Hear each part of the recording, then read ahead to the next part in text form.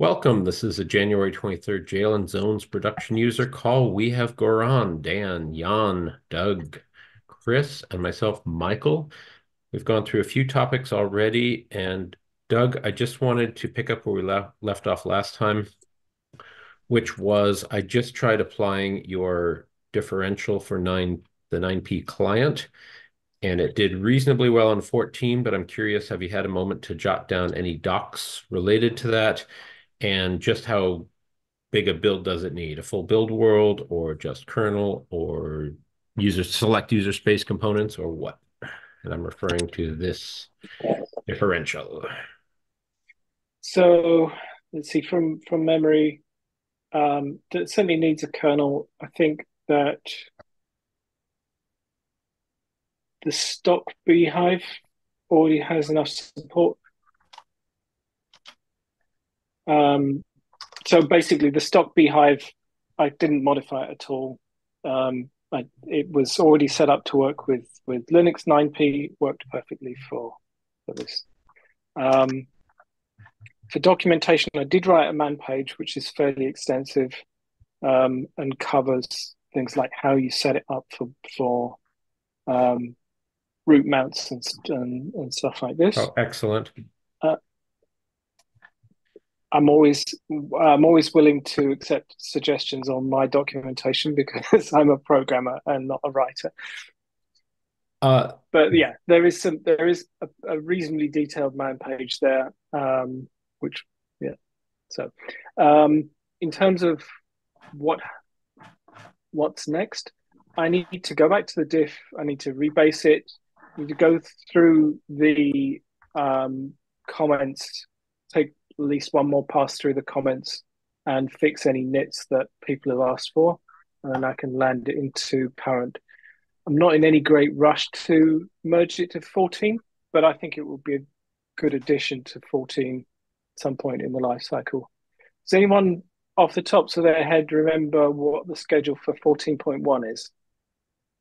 Because I think that would be a good shipped vehicle for this. I can look it up. I recall Colin early on saying January because of the issues when 14 skidded to the ground, but that's worth revisiting. Yeah, I Uh, thought he was focused on 13.3 first, but Correct. I don't know. Correct. So that was a later discussion. Yeah. Dan is curious about what is 9P. Maybe you can give the pitch, I can give mine. Okay. So to give a bit of background, a popular, well, with all hypervisors to provide services from the hypervisor into the guest operating system, you either use emulation or you use some kind of fast path. And in the past, there've been fast paths for Zen. Um, the Linux KVM folk came up with a different thing called VirtIO, and we use it in Beehive to get console services, network services, things like that. So 9P background is not new. It's the file system from Plan 9. Um, it's an interesting small scale network file system. So what the KVM people did was they added a new transport for 9P to move data over the VirtIO bus instead of across IP networks, and that gives a reasonably secure. I won't say it's high performance, but it's a short path between the hypervisor, which for us would be the Beehive kind of front end tool, and the guest operating system. And I've used it to mount local directories into the client, into the guest. I've used it for um, having the guest use a root file system that's just a directory on the host, and it's kind of convenient. So that's what 9PFS in this context is. I absolutely did not add the TCP/IP transport for traditional 9P. Does that answer the question? But Dan? given that 9P works over any bidirectional stream, which is sufficiently reliable. It wouldn't be that much to add a network with reconnect loop, right? Oh yeah, it's not. I don't think it's a big piece of work. I just don't have a use case for it locally. Um, Literally, the only reason I did this because I was doing some kernel development and I wanted to shorten the turnaround time for iterating on the stuff I was working on. And NFS didn't work for you because it didn't provide the right semantics, or just because it was too annoying to set up Uh, and provision? I've done NFS, that kind of NFS development in the past. The It always ends up being a kind of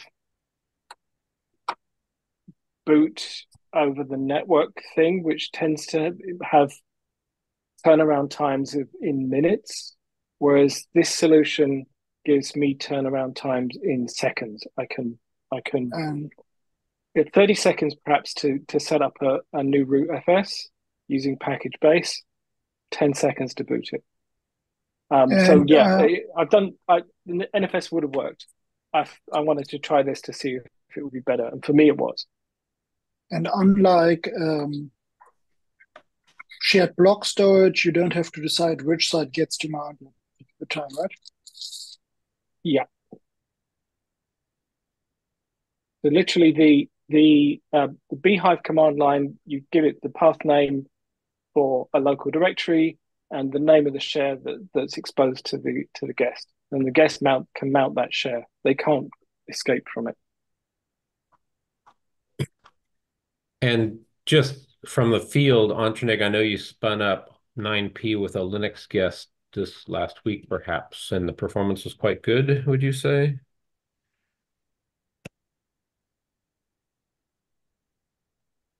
If your audio is treating you well, you're muted, but anyway.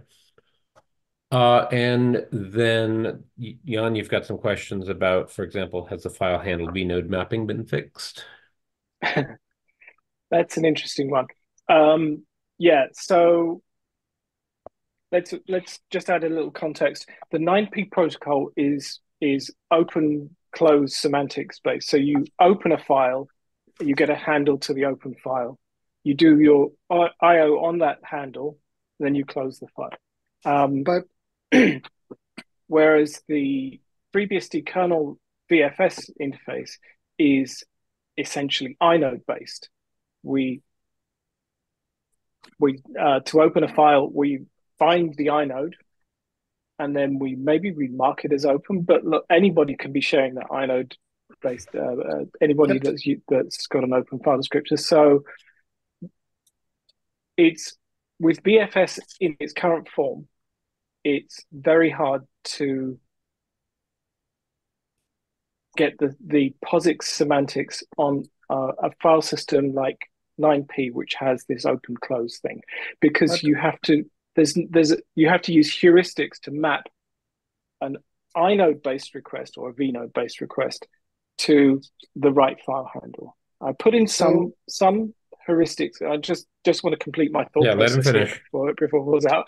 I made some heuristics that would map a particular user to the same file handle to a file handle that had been opened by that user, and it kind of nearly works, but it fails when a process does privilege lowering. So you execute as root, do some setup, and then privilege lower to an unprivileged user. Then the mapping breaks and it doesn't really work very well. I kind of skated around that by just using tempfs for all of the places where that mattered. Um, I have got a couple of patches for lib9p which improve it, but not completely. so Those do you happen patches to are know not part of which this diff. Sorry, do you happen to know carry on. which state is tied to the handle? So probably so you said the opening user. What about Yeah, the read-write exec permissions for each one so of those? we do the okay. So we do the permission check on open, like everyone, like all the file systems in the kernel do this, and then we provide those creds to the 9P server. So it will also do priv checks, I think. think I'm right in this, on the host, and it gives us a handle back, and we associate that with that UID. And then the next time we do an IO, we get the vnode, we've got the creds, and we kind of map it to the hopefully to the file handle that we had before. Where it fails is with privilege lowering. The kernel will be using the same file descriptor table in the load situation. So, but we no longer have an open file handle with that particular cred. You can say we open the file with cred UID 0 and lower it to cred UID 10,000 or something, and then we try and use that file handle, but the vnode doesn't, the vnode to file handle mapping, vnode plus UID to file handle mapping isn't there. It's really hard. So you kind of would have to I kind of want to fix VFS, at but it's open hard. time. Yeah, I mean, so you can. There's nearly a place for this. I think there's a field in the file handle, the file descriptor struct that allows you to store some state, and this is used by devfs. So you could potentially keep the 9p handle in that place, but then you have to make sure that opens and closes match up correctly. I think that would be tricky. So you would have to have another place where you need atomic reference counting. Yeah, or we kind of already do, but I mean the existing reference counting on file descriptors would work. So the last close would be able to potentially clean things up. I don't feel confident in my abilities to do this correctly. I could make a prototype of it and then spend months in code review because I feel like somebody that actually is being paid to do VFS, and we have a couple of those folk, probably not on this call. They should be the ones to say whether or not this is the right approach, because what I think and what is actually real are two different things. Does that make sense? Well, thank you for that update. Other questions? When you mentioned vert.io, it became apparent to me what it was for, because I remember seeing that with Beehive configuration.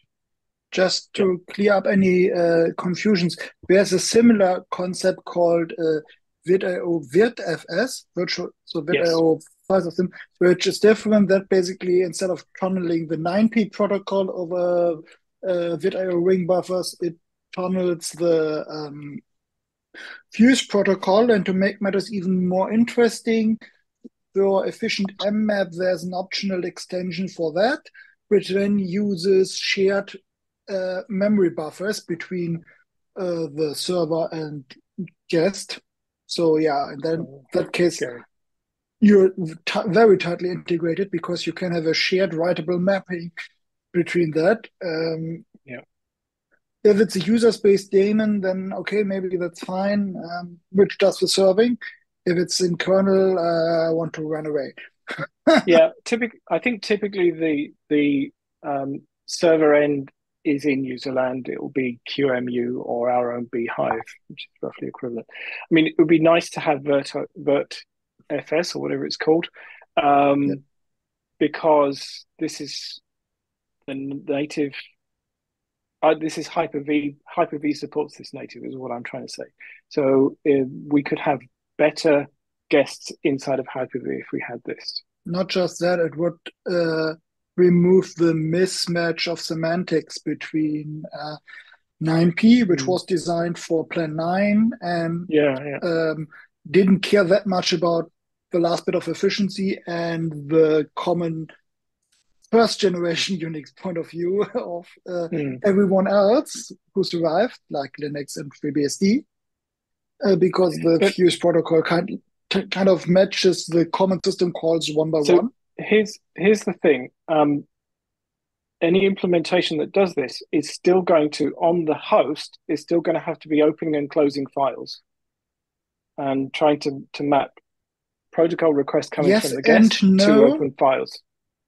They could be Yes and no. reopening all the time. Yeah, I guess No, you could. if it's privileged, it could keep a cache and use the Mhm. fh open system call Oh to yeah. open the files by handle instead of by path. Yeah. Uh, Does that still but work? I Um, supposedly, because if you're privileged, because part of the NFS locking code for the well, NFS logkey and so on, I think I have to use it it. used to until I rewrote it. Oh, God knows how long ago. So the user space lockd did this and used FH Open, but I had a contract with Isilon back in the day to write a kernel space lockd. So that's no longer necessary. So probably that system call doesn't get used very often these days. It might. Interesting. I mean, it's still a good enough idea, I guess. is it maybe used in fcheck somewhere, fscheck to follow I'm not sure. I'm not sure. reference Yeah, or something? yeah. I mean, equally, you could write a cache of, you could open everything as root and do manual proof checks in There the is host, and something then that quite can be your cache. interesting to do that. It was written for the Ganesha NFS server, which Hmm. implements the accidental feature previously lacks, which is that on Linux, unlike on FreeBSD, the kernel doesn't really know the difference between a process and a thread. So on Linux, it's possible for a single thread to drop its effective user ID before Oh, opening a file. oh, And there's a yeah. yeah, that causes all kinds of real world problems. But for a user space NFS server, it's a blessing because you can have a server with a thread which drops privileges and then does the atomic open correctly instead of trying to do access to emulate an atomic verify privileges and open. Hmm. And there's a kernel module from them, even if the Ganesha daemon, I think, has been removed, the kernel module is still there. And it's quite small to expose the same feature with system calls so that you can, as long as you're allowed to, open as basically open as this user. Hmm. So that you. Anyway, I mean, this is a very interesting subject, but I feel like it's not really jail. This It's should you be in are the other correct, call but it was a that pickup. It was a yeah, segue from no, I last understand. time we had you. Um, And I'd love to hit you with one very, very brief question, which okay. is way hypothetically, what would a native ZFS VirtIO look like to just simply pass a data set through to a guest for the root file system Mm, and hopefully safely, etc. mm, I don't know, to be Okay. honest. I wouldn't do that. I would, at best, I would use a Zvolv. But sharing is, you're essentially, basically, it's roughly equivalent to having some kind of network block store and trying to mount it twice on two different hosts. That, Um, Whenever no, this it's was not quite as bad. seriously I'm being pessimistic, but yeah, it would be hard. So whenever this was seriously considered, the idea was that you want to have the ZFS experience as a user, Mm, so that you can have snapshot management, manage properties, create child data set. So I think it mm, would be a kind of fuse with extra mm, messages to do ZFS dataset and potentially pool management. So it would still look like just a very VFS focused file system pass through and then the ZFS meta commands on top of that. Interesting. I'm fine if it doesn't look like ZFS to the guest. I just want, control from the host and the shortest distance between the host file system and the guest in a safe approach, of course, if it's possible. that's That what you get with the 9p thing. Okay, fair So I enough. mean, I use ZFS exclusively for this, and but it's just a directory with files in it by the time I'm Perfect. actually using it. And then finally, is there reason to pursue the exact vert IOFS, or is it's vertfs, or is that dependence on Fuse not in our best interest? It basically is we have 9p the Fuse in Um, base. I preferred think it. approach. it would be useful for. So Podman wants to move away from using 9p so that I'll backtrack a little bit. Podman has this feature so that you can, if you're running on Mac OS or Windows or whatever, then you can create a QEMU virtual machine which runs Linux. You do your Podman things inside of that and talk to it from the host. And it looks like you're doing containers on your laptop, but you're kind of doing them in.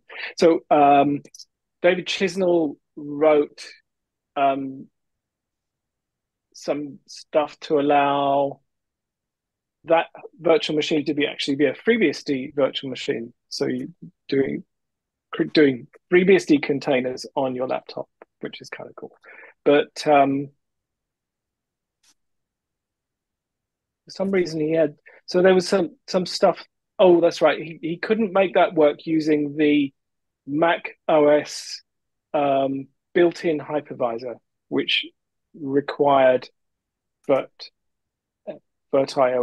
or whatever that thing is called. You'd have to check with David, but I think that was the blocker that he had. Got it. Thank you. So if that's everything on that topic, Jamie, anything in JLN to report or questions for the group?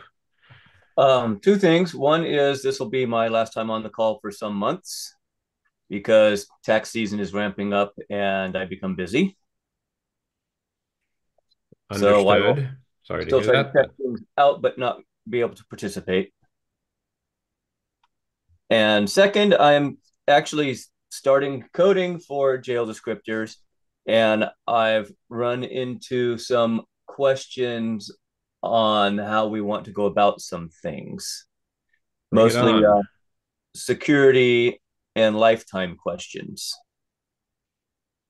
For example, in security, the thing I ran into was, say, jail attach. It does a security check for jail attach permission, which, like most security checks, is if you have root, you can do it, or if you've been particularly given the permission, you can do it, or if the switch has been hit that root isn't good enough, then you have to have the permission for it. And the idea behind, an idea behind jail descriptors is if you have the descriptor, you can do the thing. But if it doesn't take any special security to get a descriptor, which I'm thinking you should be able to get one from jail get, and it doesn't take any special security to use a descriptor for something like setting or removing a jail, then where do you insert the part that says regular users can't do this? My assumption would be that the one creating the jail gets the fully capable descriptor, and then you could use the capsicum system calls to restrict that, and upon anyone holding such a file descriptor to not leak it to any unprivileged process. So set it to close on exec and don't send it to the wrong process. So that becomes an attribute of the descriptor then. So there can be different descriptors with different permissions attached to them. With capsicum at least, yes. The capsicum is always on in the kernel basically. So, and you don't have to be in the capsicum sandbox for the capsicum restrictions on a file descriptor to apply. So if you make the functionality available via ioctls on the file descriptor, capsicum can already be used to filter out which ioctls are allowed on this basically capsicum wrapped file descriptor, which would then allow basically for every function exposed via this file descriptor to either pass it on or not. So for example, to just check if the jail is still alive or dying and get notified when its state has changed, it doesn't have to be a descriptor which can do anything dangerous like change a variable. So it just makes sense to have a header where the right definition is basically in the header so that it's in sync with the kernel operations, which just says, I want to preserve these ioctals for reading stuff this generation of the userland knows about, then you could just do that. So we can depend on capsicum always being there. It isn't generic. I don't know if you can even remove it anymore. Because a bunch of tools in in base, I think, will just no longer work because if they can't lock themselves into a sandbox, it may be that they're still all surrounded by if diffs, but I'm not certain that they are. Can anyone think of examples there? That's a very good point. Commands which are sandboxed, like TCP dump, for example, it opens the BPF descriptor, sets it up, and then before it looks at the first packet, it does lock itself inside of capsicum on sandboxing. Okay. It could be that it's also surrounded by if defs, and so that all of the safety falls away if you don't use it, and then it would be a problem. Or it could be that you reopen the descriptor read-only, and then it's the read-write permission. Yes. Okay. Yeah, that's true. I could do it with tacking things onto the file descriptor mode. Yeah, that would be the. I'm already considering for the idea of a descriptor that when you close it kills the jail. Yeah. No, not if you close it. If the last reference gets dropped. Well, so yeah, here right. You have to be very careful about the difference between the file descriptor number used in the system call from user space, the file descriptor, and then the file opening. And it's and then only if the last reference to that gets dropped, you actually garbage collect. This is also how process descriptors work. Right. Only when the last. So if you have a non-detached process descriptor, the process isn't killed until the last open reference to that file descriptor gets dropped. There's one thing I was thinking of a difference between process descriptors and jail descriptors is there is only ever one process descriptor per process. It can get duped, and so there can be multiple views on it, but it really only ever becomes the one descriptor. And so if you set your descriptor into daemon mode so it doesn't drop, then that process is no longer controlled by its descriptor. And you only get the descriptor through PD fork. So you have to do a special fork to get a descriptor. But with jails, I'm thinking I don't want that. I would like to be able to get a descriptor for a jail that you did not create. Now, maybe there is according to your current privileges. I'm sorry, what was that? According to your current privileges. So yes, right.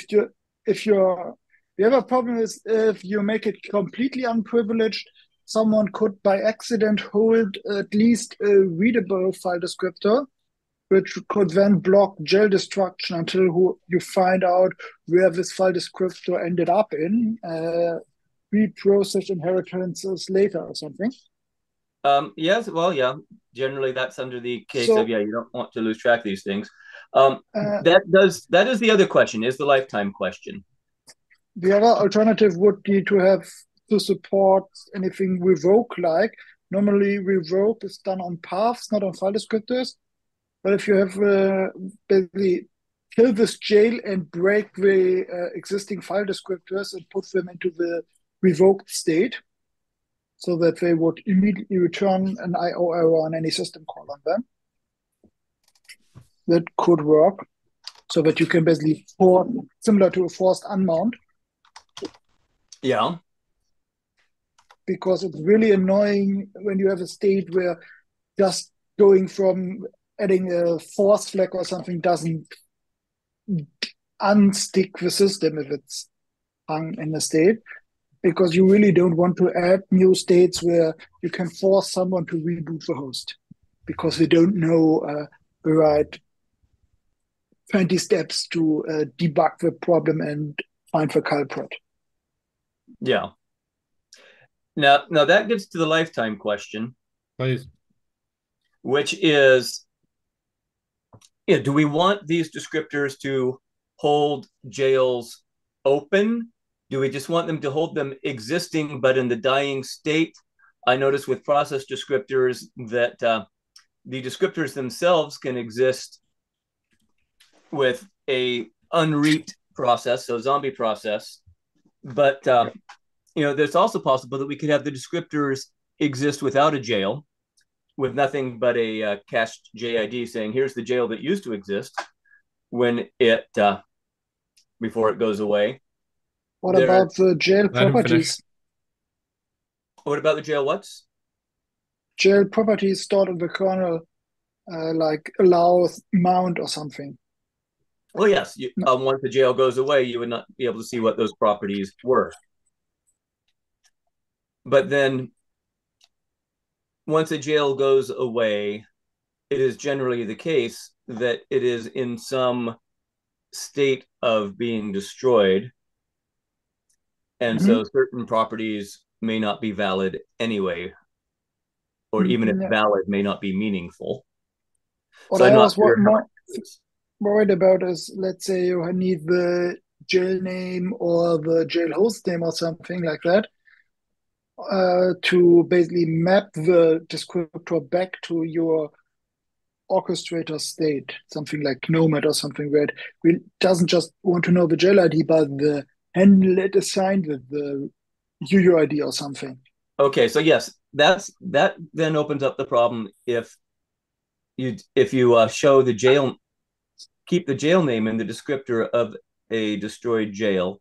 Does that mean you can't create a new jail with that jail name until you let go of that descriptor?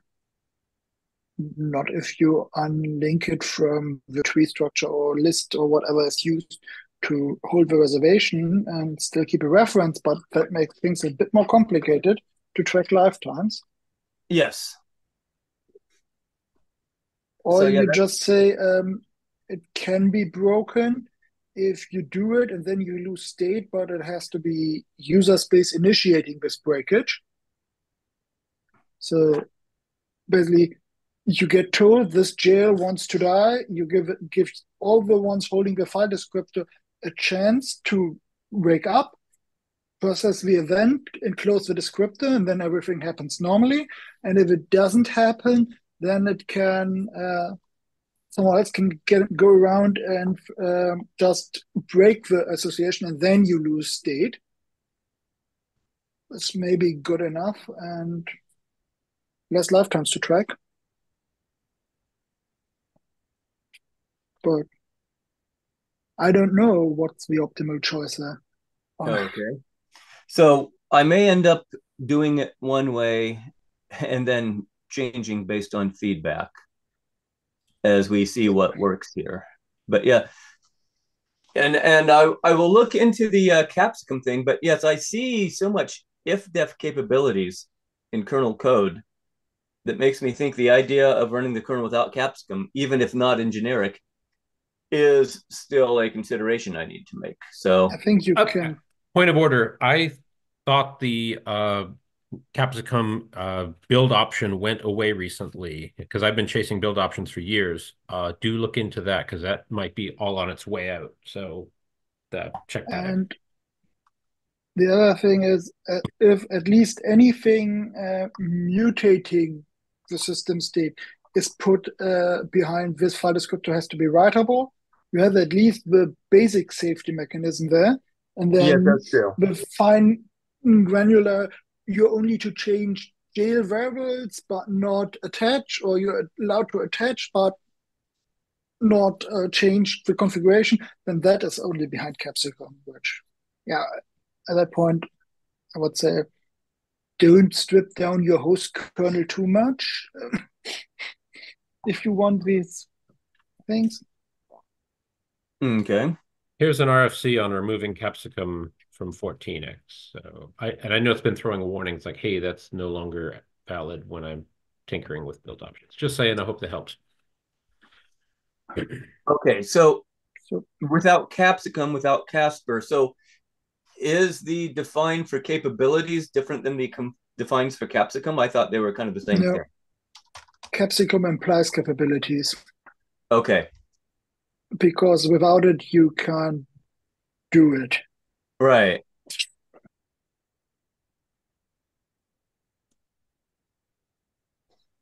Well, anyway, those they are still only partially formed questions I have because I only have partially formed code. Basically, right now I have code that does not do any K-info, KQ stuff, does not do any of that permission checking, and only exists in that a descriptor can be generated and then can be used in place of a JID. But, obviously we want much more than that. So I will be soon putting it into differential, and I'll let the differential link out, and then you'll have about 2.5 months of talking behind my back about me before I will be in on calls again. Understood. Doug, any observations or questions?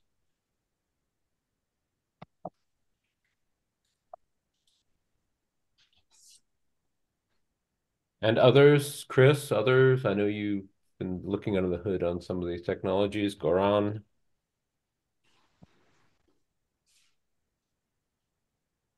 So I wanted to say, from an OCI point of view, I tend to just rely on the persist property because the OCI runtime runs in steps. So run the create, and that process will eventually exit after it starts the jail. So there's nobody to hold that file descriptor. So I probably wouldn't use this. I guess it could probably manage to get the file descriptor from the runtime into the monitoring daemon, which for us is conmon.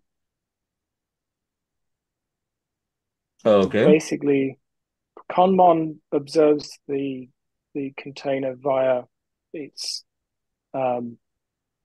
owning PID, which isn't an ideal mapping for jail-based things. And then when the container PID exits, it tells the runtime to kill it. At which point, I reset the persist flag and let it die.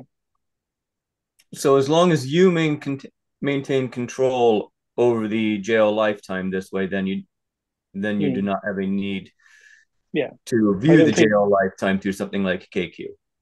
Yeah, that's right. Okay.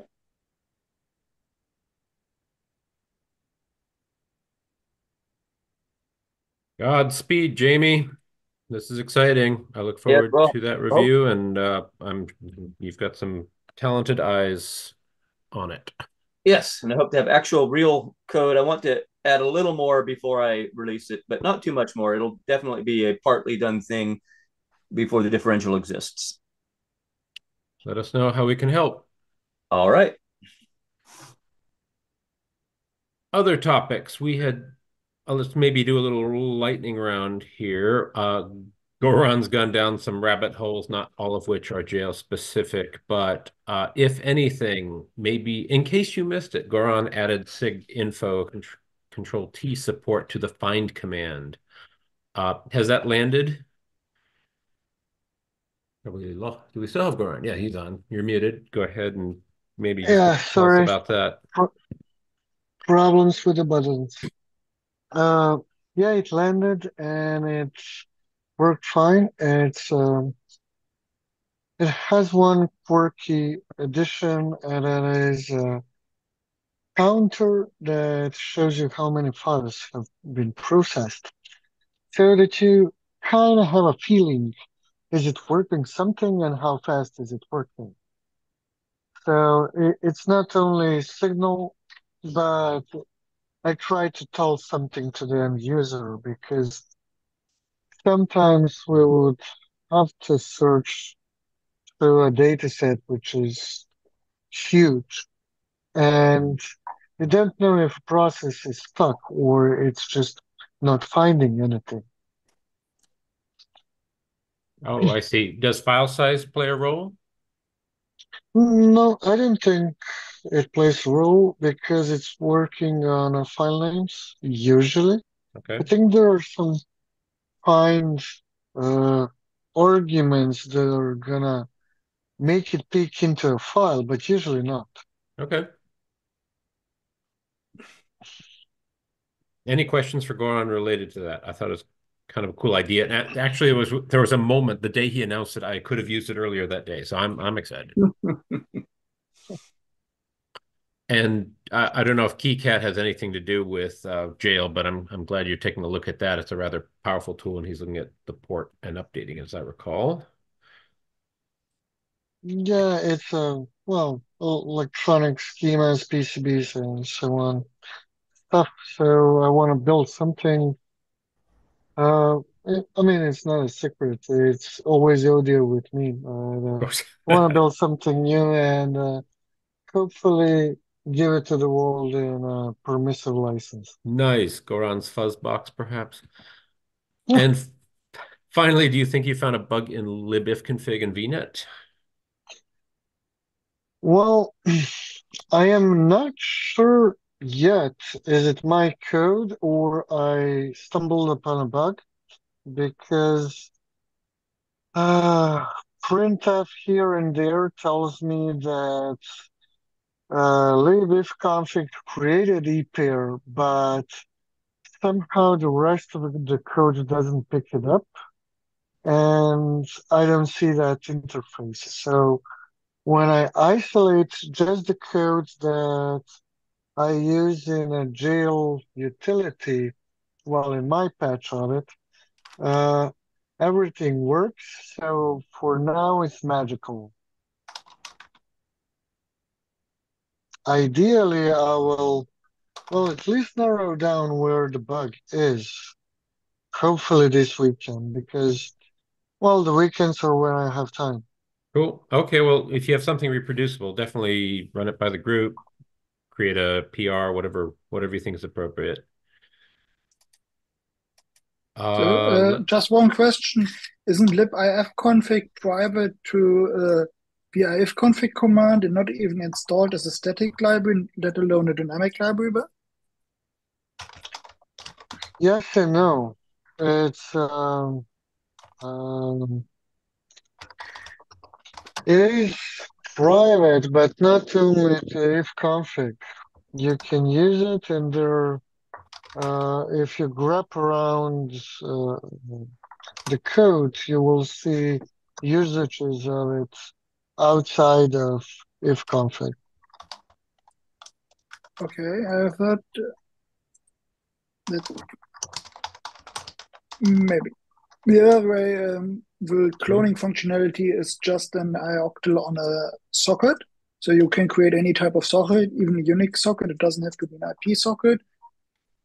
And then you can use the clone tool on it and create it, and you get you can pass in a requested interface name, and you get the interface name you actually gotten back in the reply. So you basically have two if none size, so 16-byte large strings in the struct, and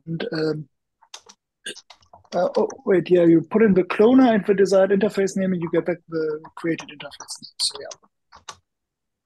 I mean, I know how to, well, work around it. It's not a problem, but I think that library was created for a reason, and I think if it has a bug, I'd rather fix it. And now that I Of course. think of it, I think its API is too narrow to support everything that ifconfig does.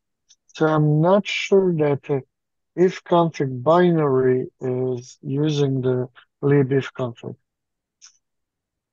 I think it does for that. I've checked at least that it does to list the cloners. And I think also to set up the ioctl that does it. But in 13.2 and newer, the functionality is also exposed via netlink if you want to go down that route. Yeah, I was going to suggest Netlink as perhaps a a more supportable interface. I'm not sure whether libifconfig is intended to be used outside of the core build. There you have not sure. you profit from the stability guarantees Linux makes to user space interfaces because to be compatible, you have to support everything they do, and that means Yeah. you can't break things. So that you would go through netlink route and then new link. And what's a bit confusing, I went down that route myself a few weeks ago, is that most of the netlink documentation, anything Linux specific, tells you that the return value you get back from adding an interface or a route is an opaque blob. But in reality, for interface creation on both Linux and BSD, the opaque blob just happens to contain two netlink attributes which carry the interface index and name. And unless you know that, there's no completely race-free way to do that. I wrote code to match this created interface, use the FreeBSD specific extension to match the author process ID against my own. But what if I get the multicast message dropped? And then how do I resynchronize on that? Well, it turns out you don't have to. Linux does the same, and on Linux, the IP2 command also uses this. It's just not documented any place I found except after the fact in the FreeBSD netlink route man patch. I'm curious as to whether or not any of the libraries that people have written on top of Netlink, there's a Go standard library for it somewhere. There's a Rust library. I wonder if they depend on this feature, this undocumented I know feature. that the Linux IP2 command does. Right. I found that code. At that point, I was content that, yes, I understand this little half sentence in the man patch correctly. But yeah, it's some kind of identifier you can use to find the route or interface again. Yeah, in this case, it's the interface and ID and name.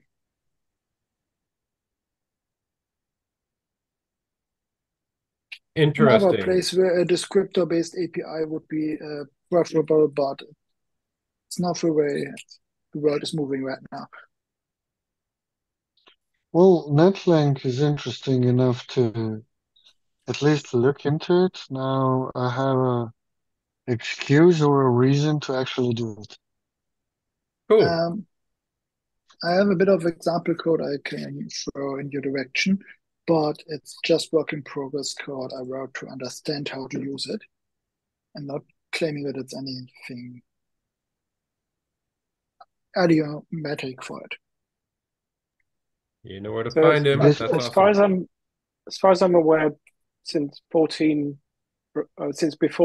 branched, if config by default uses netlink for all of its work. In Trasser, I found it using ioctls for interface creation. Okay.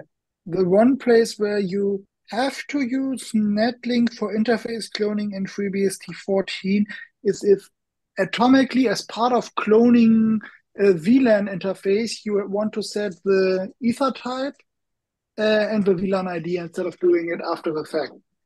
Because unlike the ioctl, the netlink create interface message can carry additional configuration. Annoyingly, what they haven't implemented neither in Linux nor in FreeBSD is to set the initial interface name. So yeah, you can only create it using cloner plus index, or let the kernel pick and then rename. You can't just say, I want you to clone the interface under this name in a single either normal system call or netlink message. Because of that, there's always a little moment where the interface has been created but not yet renamed if you want to have a renamed interface.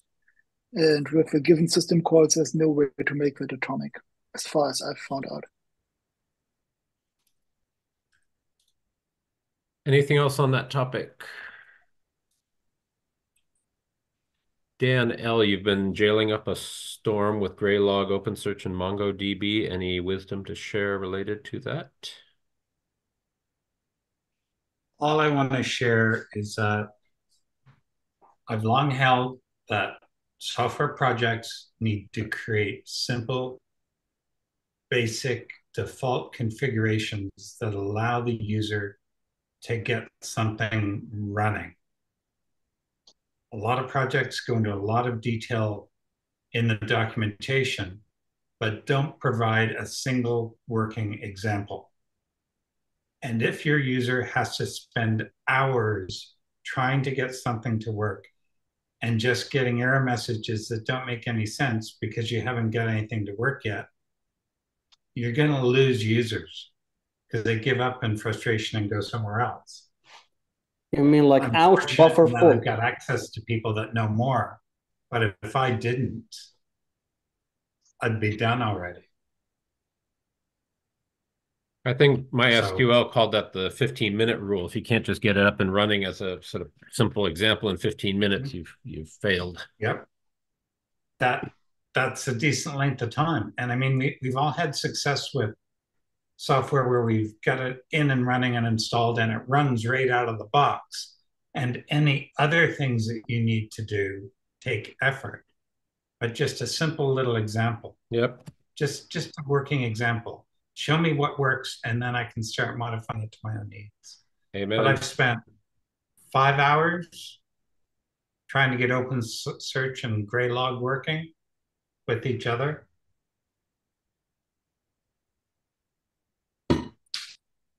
You So won't get that 5 hours they've done a great back job unless on you learn something documentation. really cool. Go ahead. They've done a great job on documentation, but as a novice, you can't see how to fit that all together. Got it. At least I can. They don't have any practical examples that work. There's too many moving parts.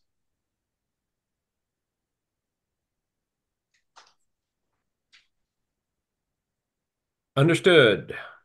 Jan, while we have the tail end of Jamie before his adventures, it sounds like you'd like to perhaps broadside us all with a new jail hooks proposal. Is that you typing there? Yes, that's me. So Any other the topics before we jump into that, or shall we let her rip? Let her rip. using the base system tools without using any of the more complex jail managers right now, to start, all you can do with a jail is write down its configuration, start or stop it. Oftentimes, the services you want to basically encapsulate within the jail need a richer interface than just starting or stopping them. For example, you probably don't want to have your, let's say, your LDAP service or whatever come up with the default password and auto register itself with Let's Encrypt so that all the world knows its URL and knows that it's this kind of service, and it runs with a default password until you figured out what it is. By that time, probably half a dozen bots have already thought about control of your service. So stuff like that. It would be very nice to have an interface which is richer, which you can extend, for example, to set the initial administrator password of a web service, to have itself update, to attach some kind of host resource to it or something. And like everything in jail.conf, the natural way to follow this design of jail.conf is to use shell scripting for it. And if you want to have a better scripting interface, well, then you just write a shell script or in some other language and exec from it into the shell into it. And for that to work reliably and as if you run the command directly, the jail command can't stay in the way because that would get in the way of signal delivery. So the jail command has to exec and get out of the way thereby. But before it can do that, because you don't want everyone reinventing the wheel, it would be useful if you could use jail.conf per hook to basically set up the process state as far as it can be from the outside. So apply resource limits, set maybe an alarm timer for the timeout, redirect files attached to the jail, and then you exec. In my opinion, it would also be useful if it could double fork a helper, which will then be also out of the way to just read logging messages from some kind of file descriptor. And because I found it very painful in 14.0 as it is right now, to basically have to write shellcode to export every jail variable or property I want to have available again in an export directive. I would like to see the option to basically have a block in there so that we can just say, I want to have variables matching this pattern exported. I want to have variables matching this pattern hidden, where hiding a variable takes priority. And all the variables matched should be prefixed with this string.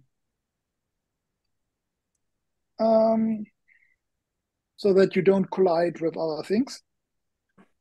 For example, put it on everything under a jail underscore prefix and just export everything except the password variable or something to this hook. Yes.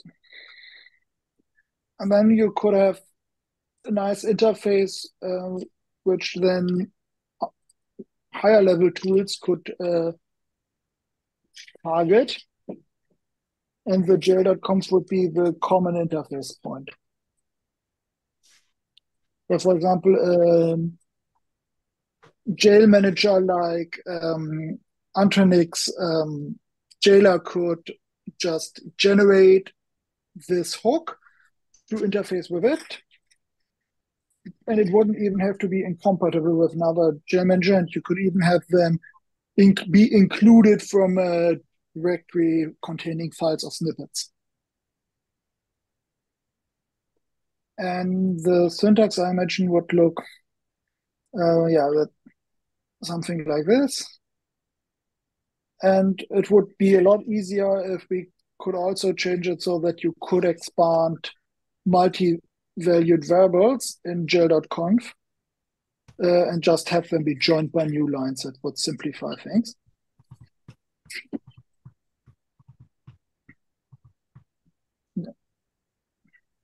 So can I take the screen for a second? Sure.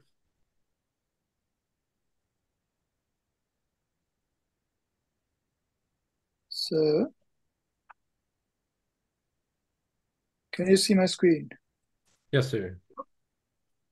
So I may have gone a bit overboard, but the idea would be that we have a new basically block we can put inside the jail definition. For example, here console would be the canonical one, which is what JExec does by default. But then you can say if it's to be jailed or not, the state you want the jail to be in. So absent means it must be absent. Existence, it already has to exist. Create it on demand. Remove, stop it on demand. Ignore, it doesn't matter. To basically set the primary user and group, append to the list of groups, change the work directory once in the proper execution environment, maybe change root yourself, apply a bunch of resource limits, basically everything the limits command can do, then filter the variables or set additional ones. Here the idea is that you can even have multiple export or hide patterns as multi-valued, and the prefix is single-valued. For set, the value would be multi-valued, but then they would get joined again using new lines. Unset can just take multiple variable names to unset. And here is the craziest part about what you would make sense for I/O redirection. So here the idea is that you create a read-only memfd, fill it with the static content, and then you don't have to stay around to feed it into a pipe, but it could still be read like a normal file. And for strings for size, you would put in a string which may not fit into a pipe buffer, but will fit into a memfd. In my opinion, that makes sense, so that you can have basically the equivalent of a here doc. Just close this file descriptor, close from, then is an initial extension, duplicate or move file descriptors around, or open a new file from a path with all the flags you can set, because we don't, for example, if you need to hold a log file, you could say I have to have an exclusive lock on this file, and change the owner and group of the file and the mode. Yeah. Here the idea would be that, yes, we have the logger command, but the logger command only works within the script. So if you want basically the jail.conf to say that how the output is to be captured, it makes sense to put it here, in my opinion. Then you just register all the source log properties for it with an option to prepend a prefix or append a suffix to each line. Have it the log messages be printed to standard error, and whether the syslog helper should be jailed as well. If anything is to be jailed, the jail state defaults to create. If it's incompatible with that and the jail isn't running, it has to be a runtime. And then you can basically append or prepend to a multi-valued list of strings to the command line arguments, how many arguments you require, how many are allowed. If it's not set, it's infinite or zero. And then just the script as a single script to be given to binsh.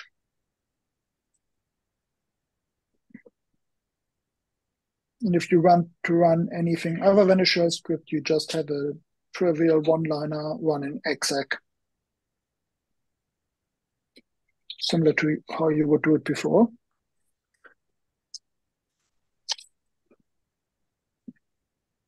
I would like to clean that up and turn it into eBNF or something. I started doing that, but ran out of time. Is this something you are experimenting with implementing, or are you proposing it to others? Basically, I'm proposing it to be implemented, but I'm willing to look at implementing it. That's good. There's a lot there. A lot of it is just boilerplate. And a lot of it is probably very tedious to figure out how to retrofit it to jail.conf if you're not familiar with the code. But the nice thing is that basically every one of these blocks can be implemented one at a time, and even without any of one, it would already be useful. But every one of them makes it more useful.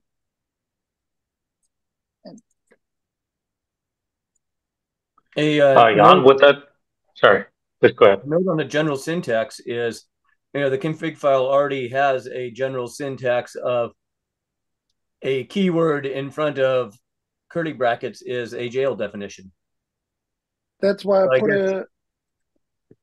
But you can't have spaces in jail, so there is no collision here. Okay, so it's just the Lexer should be inside that one hook thing, then it changes it all. Okay.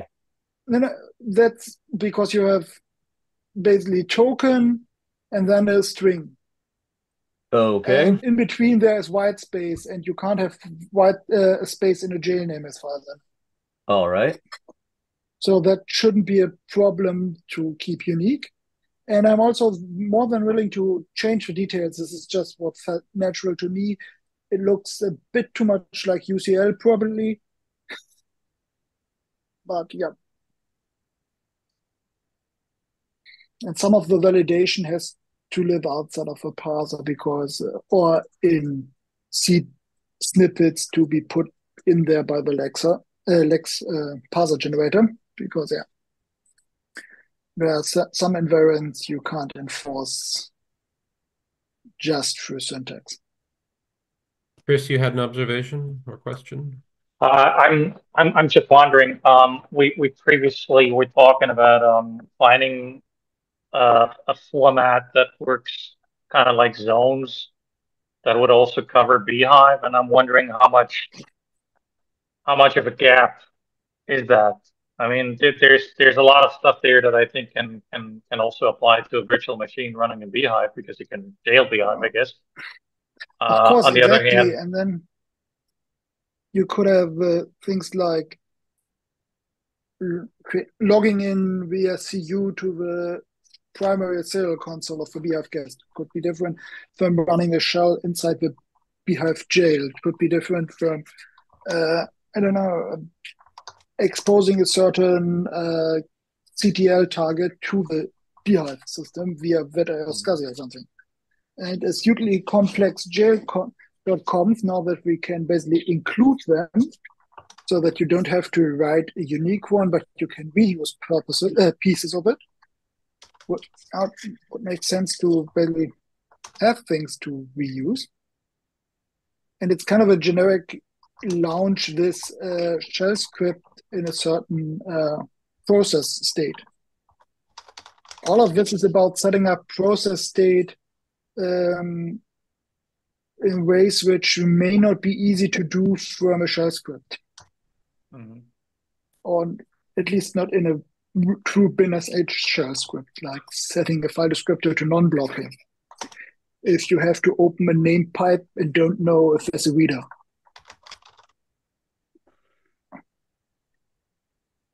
For a lot of it, it's probably not used, but it's just all of these work identical. So when you implement one, you only have to put a loop and an array of keywords around it. These are basically just the flags you can give to the open system call.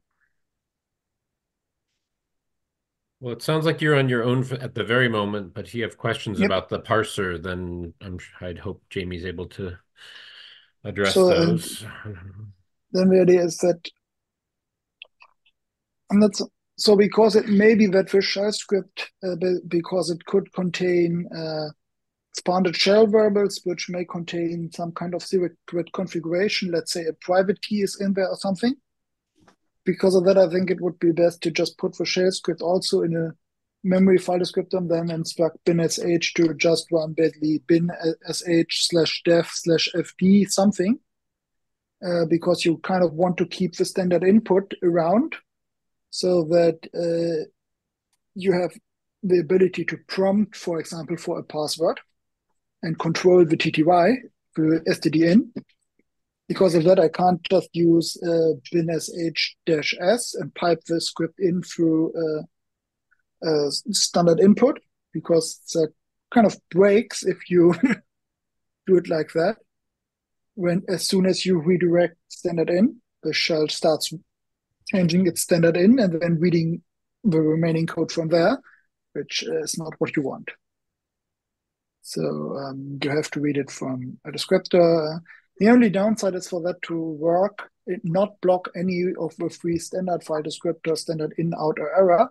You have to have the file descriptor file system mounted so that the interpreter can basically open a file descriptor by path again.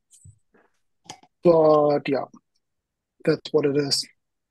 Do you need any opinions on general direction at this very moment, or are you still just fleshing this out? I'm fleshing this out. What I need is someone telling me if I'm completely off my rocker, or if this makes any sense, or if this would be useful to anyone if implemented. It seems something that's not really part of jail definitions, but parallel to them. Like it makes sense as its own utility, but not really part of as it doesn't really have that much overlap with the rest of jail definition and jail creation and yes removal. and no, not with jail. It has everything in common with jail definition, but little with jail starting and stopping. So the overlap is that it kind of has to be able to on demand start up the jail if it's not already running. So, for example, to change the administrative password of a web service, its internal database service may has to run, which runs inside the jail. So the jail has to be up and running so that I can mutate the database. And I may have to do something offline, which means I have to stop the jail to do it. Does that keep a long-running process, or is that just, it a one-shot thing that it starts the jail and then it terminates? My idea is it's stuff which you can do, for example, at runtime, like add a user to my managed service, but the idea would be that you use it for things which run to completion. But because I want the TTY and signal delivery to work as expected and to be truly out of the way, and I think everything I want can be done that way without adding too much complexity. Because the last thing this command would basically do is exec, so it just disappears once the state has been created and runs the hook script, which is nice because it means that we can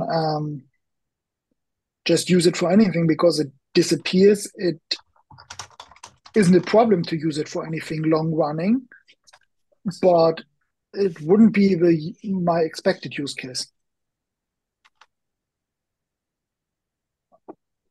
I assume the common way would be to just use it to do setup steps. So Daniel and Daniel, you're doing quite a bit in production. Does this feel right, for lack of a better term?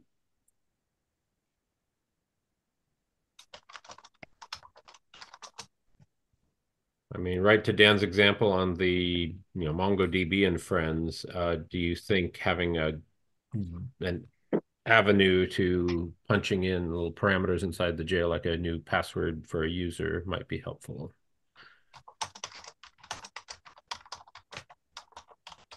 Yeah, I need to see more personally. I think I might have missed some, and some of it's a little over my head. But yeah, I want to see some more examples for sure.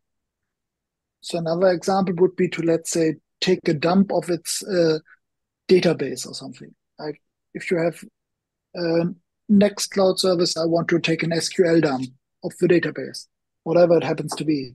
And I just want it to be written to standard out. I don't care how it manages its Postgres or MySQL server. I just want to take the database dump.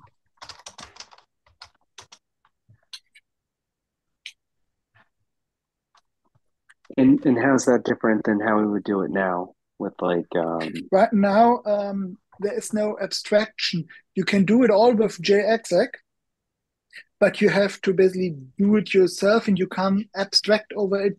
There is no natural point where there's an interface you can target. It's just, yeah, the mechanism exists distributed all over the place. But they're not exposed through an interface which you can easily invoke. You have to reassemble it from first principles every time you use it. right? I do a lot of that, like just scripting So with do tons I, of and it gets JExec. tedious. Yeah, for sure.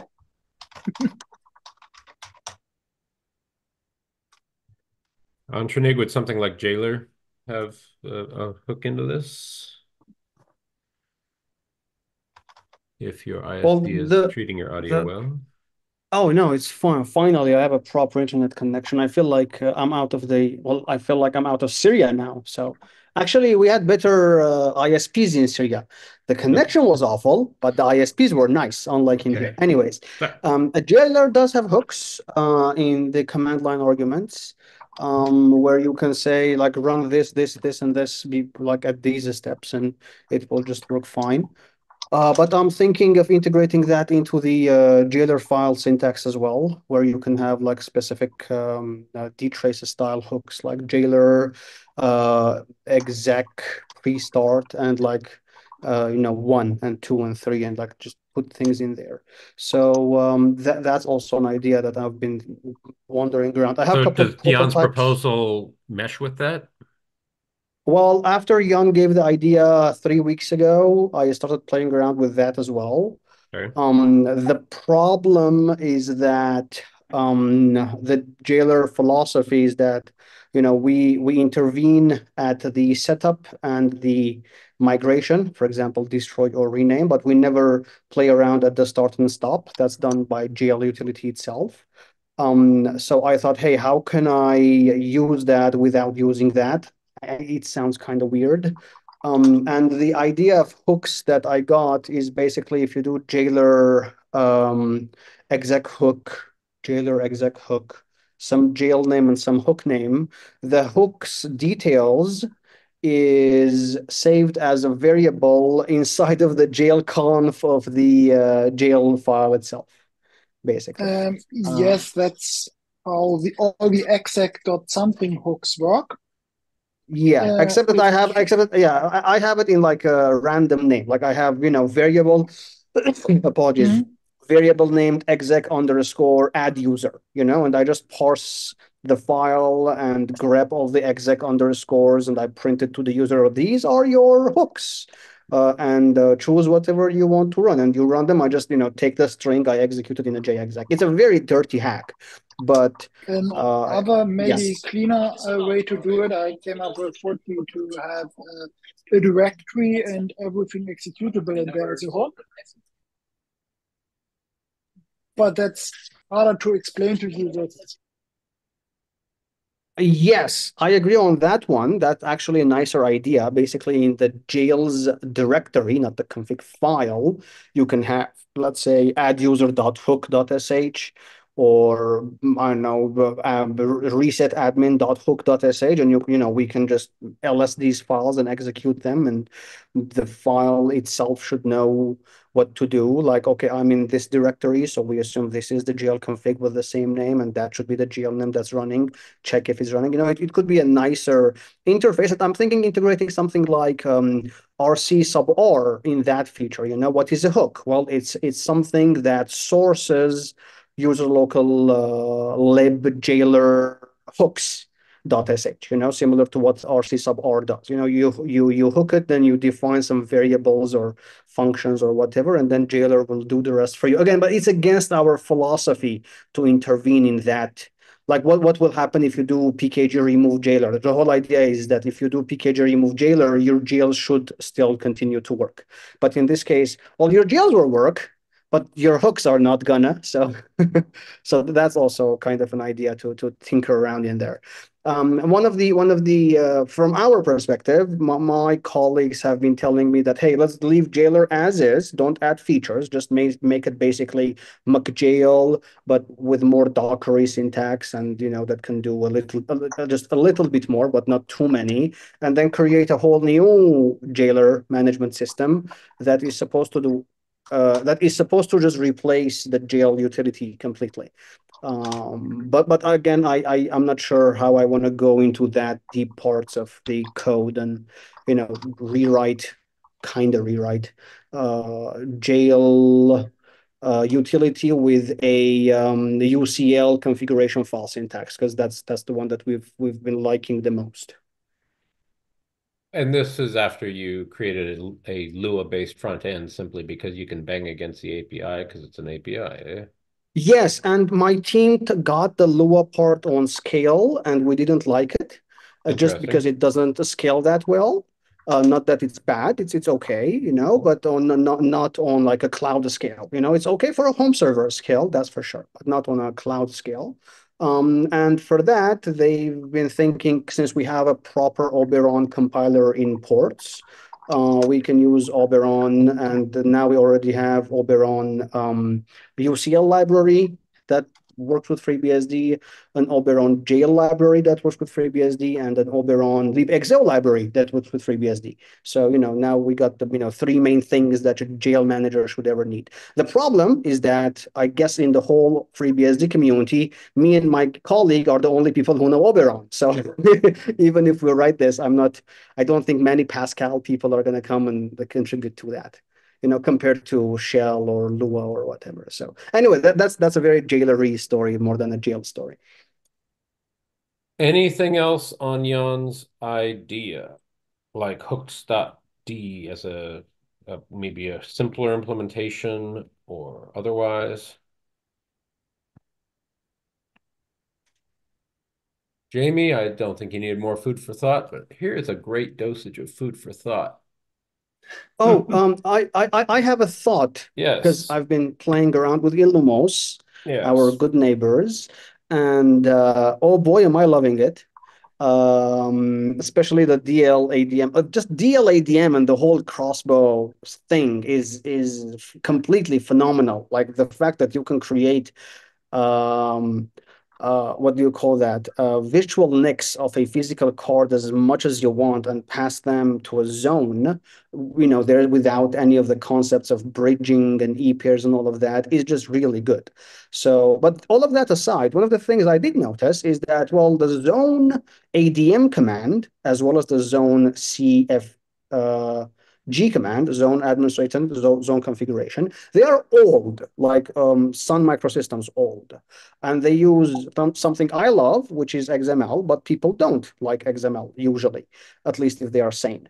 So what did the community do? Well, they kept these tools and they do still work on them. It's not like they ignore these two utilities, which are core part of the Illumos variants. Instead, they create another abstraction on top of it called ZADM, ZADM, which brings all the nice, tiny little things that a user might want. For example, automatic creation of VNix. In our case, it's automatic creation of e-pairs. They also added JSON support, right? Because the old ones were using XML and weird syntax files. So I've been thinking that it might be a good idea to do the bare minimum that we need to do in the jail utility, like just the bare minimum, and then have another, like, I don't know, JADM utility in base, which can be everything that every jail manager has ever wanted. Not as a Docker alternative, like with hooks and this and that, but more like, hey, like this is 80% of all the things that all of us been doing. And the reason why we are not bringing it to the jail utility is because, well, the jail utility does have some good amount of legacy and backward compatibility and this and that. We will not touch those things. Instead, we will bring it to a new utility, which will be in base. And we can, beta test it as a port initially, just like we did with, I'm guessing Beehive had a port. Not really, no. No, oh no, the current GL utility was a port back in I think Jail 8. 2. Yeah, L2? yeah, yeah. So I think it might be a good time to have a whole new utility, which can call the old utility. I mean, so um, uh, I think that's absolutely fine. Replacing might be tough because there's a lot of it has to be bug to bug compliant, I think, as they say. So that might be kind of tough. But this model might be easier, and I'm guessing all of us can hack on it anyway. Like it could end up being a weekend project, if we do a weekend long hackathon. I don't know. Any thoughts on that? If Jamie and Mecca and anyone else who works on GL managers and such. We also can bring, ePair and NetGraph to be a tier one class citizen instead of, just a couple of orgs in there. So I'm guessing there's a lot more place to play around with it. I prefer something with lots of features like that to remain in ports. To remain in It, ports. yes, there's too much movement in what people want. When you start to say, yeah, here's all the great things we can do, that's kind of a ports philosophy of, that becomes more application than system. Fun thing though, the zaddm command is not in base in Illumos. Like it doesn't get installed automatically. The operating system people themselves manage it, like as if you were the maintainer again of the jail2 utility. But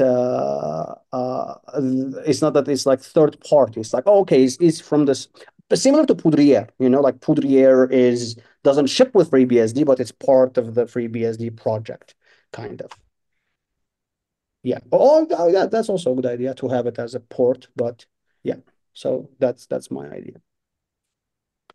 Anyways, but I'm absolutely loving it. I hope it would be awesome if we could like throw some money at some network developers and tell them, hey, can you create crossbow for FreeBSD? That would be a whole different level, other level of networking stack that we can have.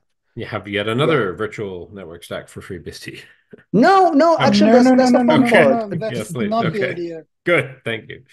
It DLADM would basically is a detach the management. driver from the IFP. It Yeah, would go and another. between.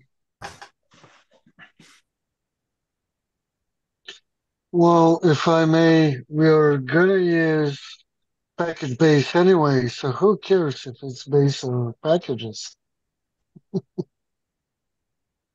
Well, Another one fun one thing I that can, sorry. no, I just want to say that there was another thing that I'm loving in Illumos variants, which I think FreeBSD really lacks. Actually, any other operating system as well. Is that they have this utility called IPADM, IP administration, which is an abstraction on top of ifconfig.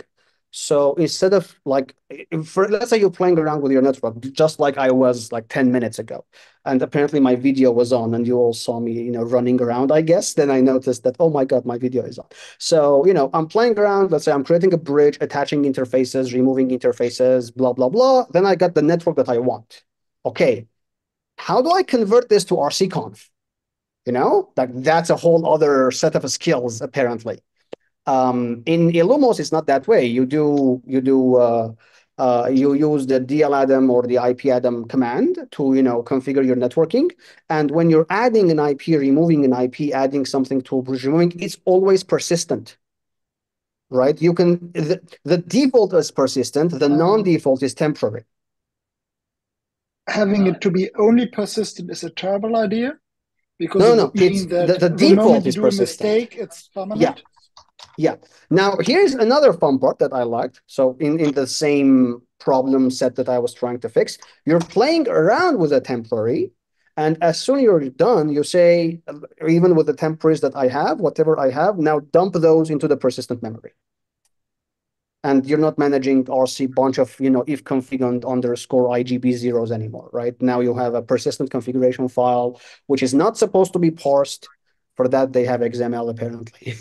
So yeah, that's also a very nice network abstraction layer that we can use, especially if we have like e-pairs and bridges and we have VLANs and whatnot.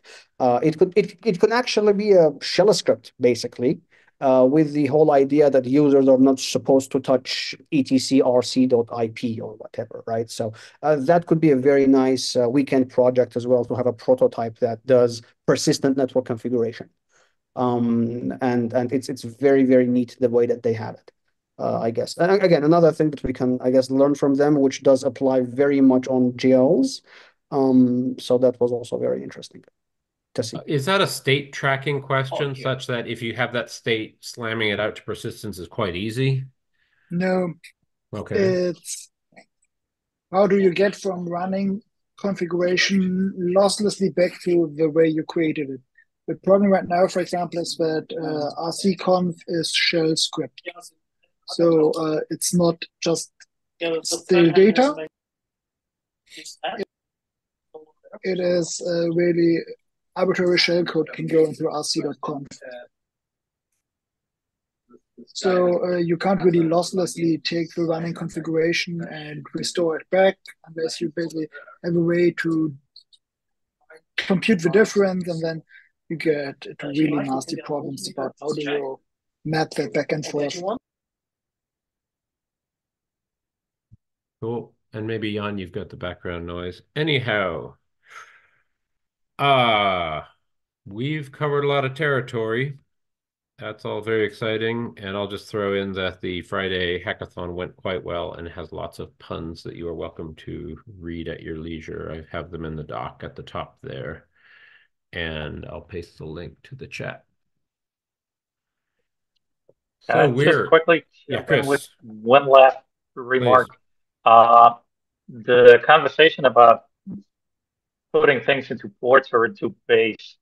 I just want to remind you guys about a topic that also evolved out of the enterprise working group, which was basically this originating problem statement that the support for the different ports that we have in terms of jails and beehive management, that usually there's only one maintainer, and that is causing the usual problem loop that, support is either slow or things are not getting developed at the pace that people would usually hope for.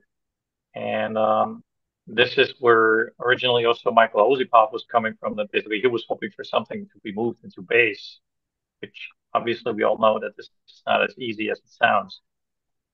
So I'm wondering, I mean, there's a bunch of really great ideas and there's a lot of tooling around. I'm wondering whether there's any ways, whether there's any way to uh, bring people to, let's say, a sort of I don't even know how to call it. It's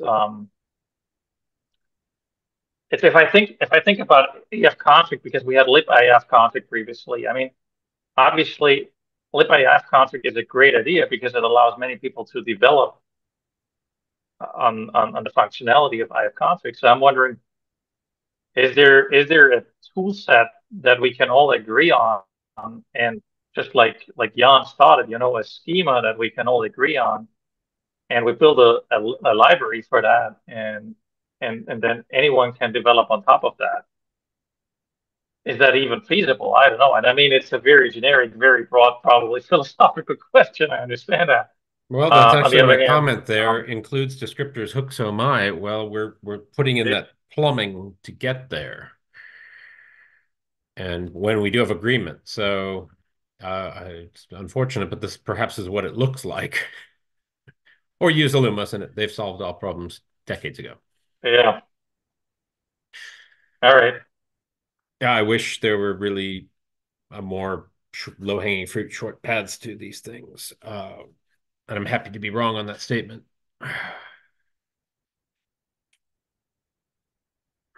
Other feedback to Chris's point there, that, well, what does our sort of heavier lifting, fewer choices, in-base fundamentals look like, so that if Illumos has the Illumos way, FreeBSD has the FreeBSD way, and while there might be some small casualties in the road forward for some of the existing management utilities, what does the common plumbing look like? Are we getting there?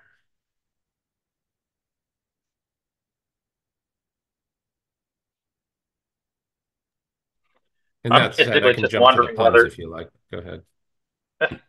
I'm just wondering whether there's this one extreme of having something like GADM that Andrew mentioned, and the opposite side of building something completely full featured where nobody's going to be happy anyways because they want this one slight thing different, and then they build their own stuff.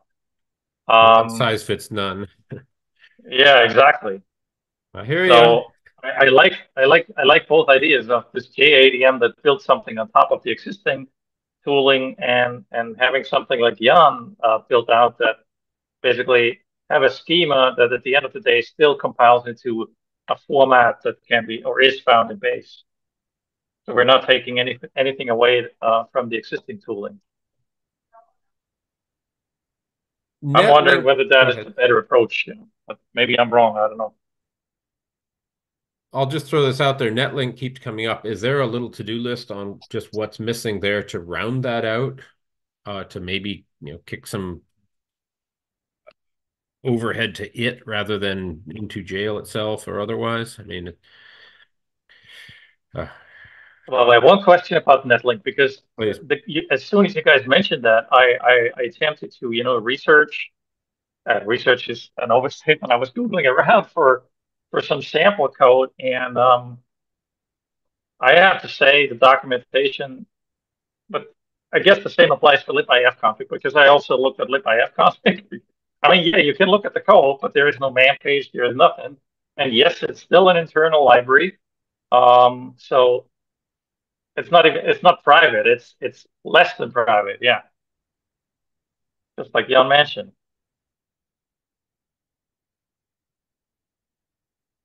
Documentation, documentation, documentation. And that keeps coming up. And hello, Foundation. You're welcome to help there. If it's a question of documentation That's a hackathons, very that's good point, actually though. That is a was very good point. well, that was actually how the last week's discussion that led to talk of a hackathon began was like, okay, let's look at the net graph and other things. And thank you, Daniel. I will show you the beautiful picture while he's still on the call as this slowly loads. So one, here the slogans are about 15 slogans and puns for t-shirts that are, yeah, downright terrible. I'm proud of that. So slowly loading. We got into NetGraph. He gave some great syntax here. I will zoom in. And then brace for it. First, there's some excellent, like real-time docs he punched in there. And then there's some beautiful images here, as I recall. Boom. So yes, this is the kind of production use, real world documentation sanitized with, client names removed that we need to slowly work into official documentation. So thank you, Daniel, for that. And Chris, yes, I hear you. This is My what it pleasure. often looks like. And then the little, yeah, indeed. And the little gotchas, like, get it wrong, it'll bite you in the somewhere. So thank you. That segued into loading. Uh, Uses of cloud init images. Anjanig was battling with NFS v3 and 4 on a Linux VM, and it sounds like Ubuntu LTS might be less than satisfactory, given that it was having plenty of NFS issues. We talked snapshotting and Zelta with Daniel also. Thank you, Daniel, once again. Anjanig was having plenty of challenges. NetMap is statically linked. Interesting. Talk GPUs briefly. Anjanig sort of limits there, PA memory handling, and you name it. Why did he only see a terabyte of RAM under UEFI rather than Grub Loader? That is not a jail question. Network tuning. Rod gave us some great feedback on matching your oh gosh, frame size was it, and congestion control. And it looks like 14 has some more 10 gig friendly defaults. So you can read the math here. We did. That was very, very cool. And I shared, while this is not jail, all my discoveries on booting a whole bunch of virtual machine with OS virtual machines with different OSs, and quite a few worked. I was very pleasantly surprised that Android and all the Illumoses beyond OmniOS were super easy right out of the gate. And then here are the puns if you want to just do a very quick look at those at your leisure. So we are at just past a Moose Jaw, an hour and a half meeting. Anything else?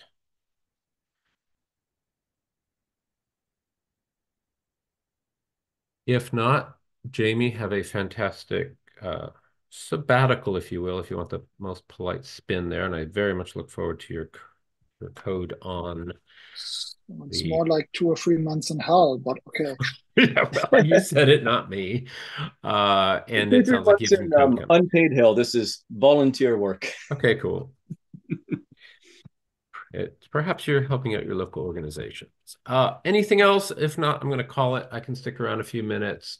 Chris, if you've got news on your supervisor, that might be a jail thing, but having missed you this last few calls, I'd love to hear where you're at.